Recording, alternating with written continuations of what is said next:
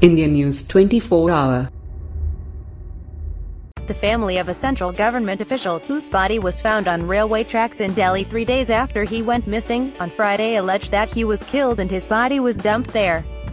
Human Resource Development (HRD) Ministry Indian Civil Accounts Service Officer Jitendra Kumar JHA's body was found on rail tracks on Monday in Palam. The police, however, said that it was a case of suicide since a purported note was also found in which he said no one was responsible for his death. JHA's family was initially not able to identify his body yesterday. But after police showed a wallet and clothes, they identified the body. R.N. Mishra, JHA's brother-in-law, said the body was mutilated beyond recognition and that is why they could not identify it. 3-4 months ago, he had said that he won't live for long. He was scared for his life, Mishra told news agency PTI, alleging foul play in JHA's death. Mishra said that Jha was scared and was not even going to work and had been on leave. He had even stopped visiting our house late in the night.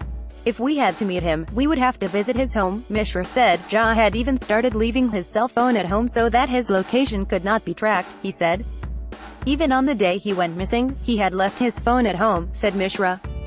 Jha, a 1998 batch officer, has worked in the training section of the Ministry of Human Resource Development. He was not going to the office and was on medical leave from September 28, the police had said.